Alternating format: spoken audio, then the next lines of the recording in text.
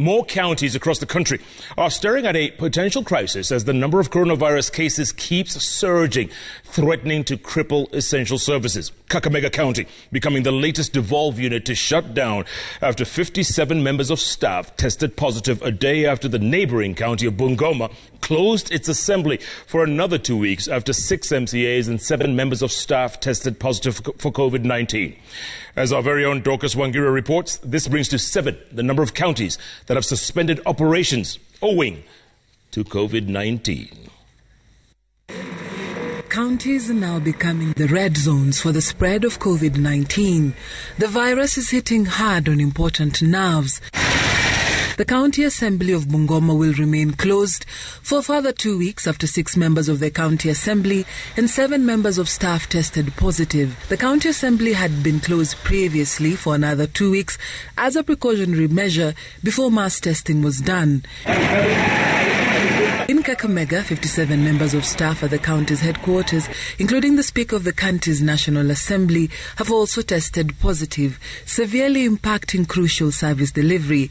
According to Wycliffe Oparanya, the county governor and the chair of the Council of Governors, the trend is worrying. The number of affected people have increased tremendously,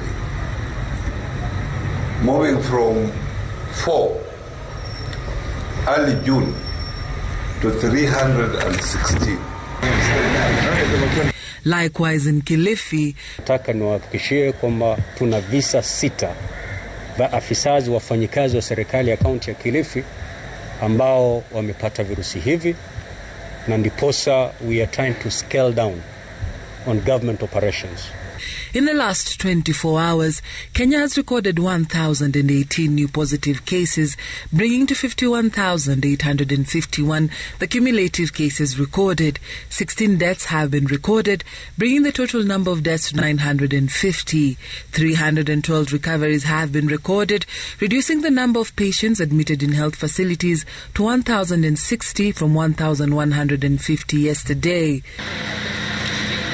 According to the Kemri Wellcome Trust's preliminary findings in an October report, the prevalence of exposure to COVID-19 has significantly increased, particularly in Nairobi and Mombasa. The overall crude prevalence of antibodies to COVID-19 in blood donors increased from 5.6% by 27th May 2020 from 3,098 samples.